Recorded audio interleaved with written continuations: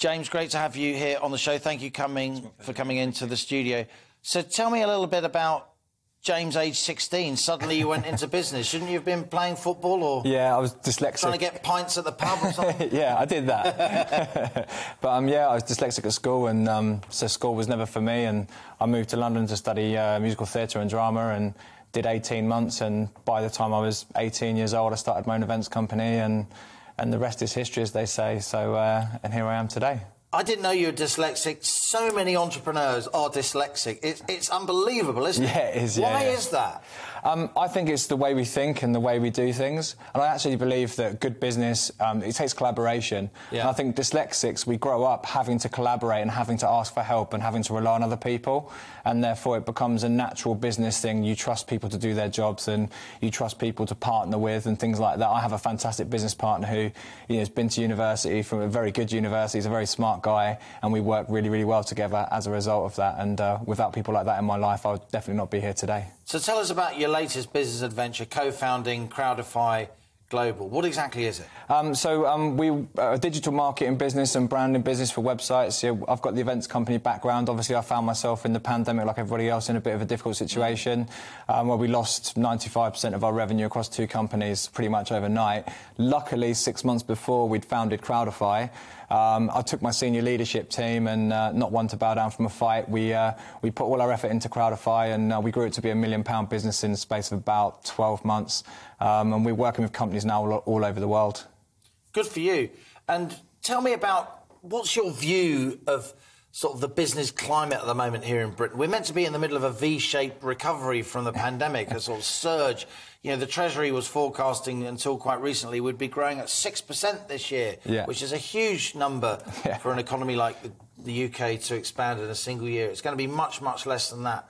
What are you seeing out there on the business front line? We often report things here on The Money which are pretty tough. Consumer issues, cost of living crisis.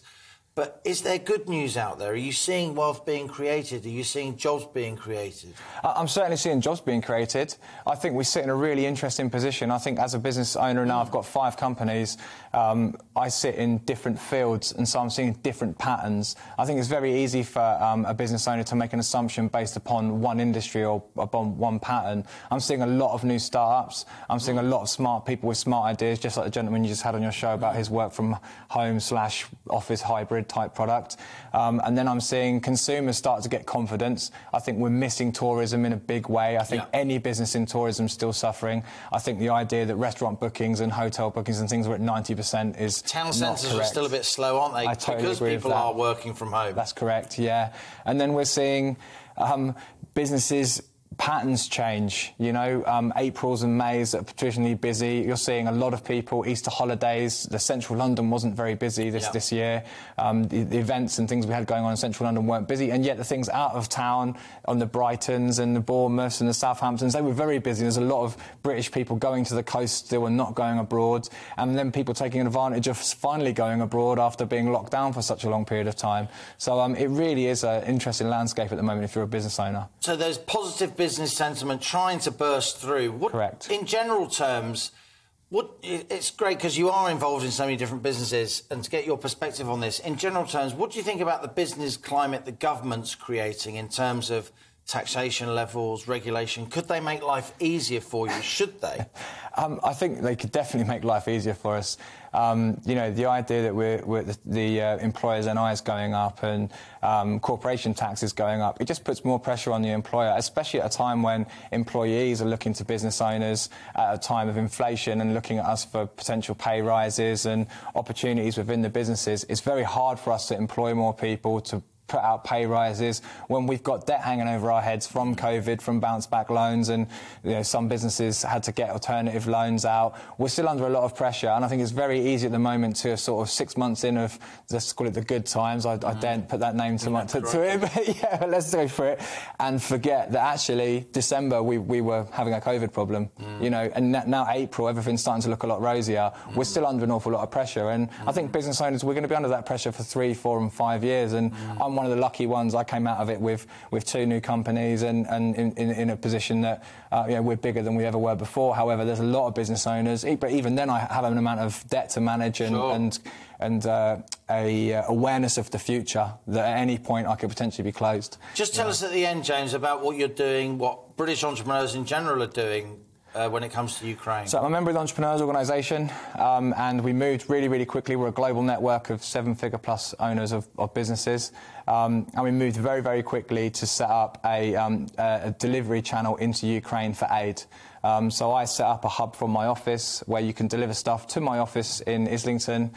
We repack that for you. We take that out. We put that onto lorries at Brothers Parcel Post in Maidstone, and that goes out to Lviv in Ukraine, and then is distributed from there. And so far, we call it the 10,000 campaign because we're trying to put together 10,000 items of different products: toothpaste, toothbrushes, head torches, water bottles. Just as much as we can get our hands on.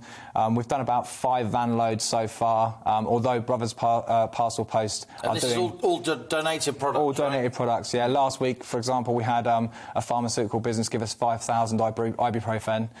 We've had Pampers, we've had wet wipes, we've had toothpaste, we've had just about baby food. All these things are really needed, and the crisis in Ukraine, 5 million people now. I mean, what a number! And in our lifetime, it's I think business owners, we have the opportunity to step up and utilise our networks as best we can.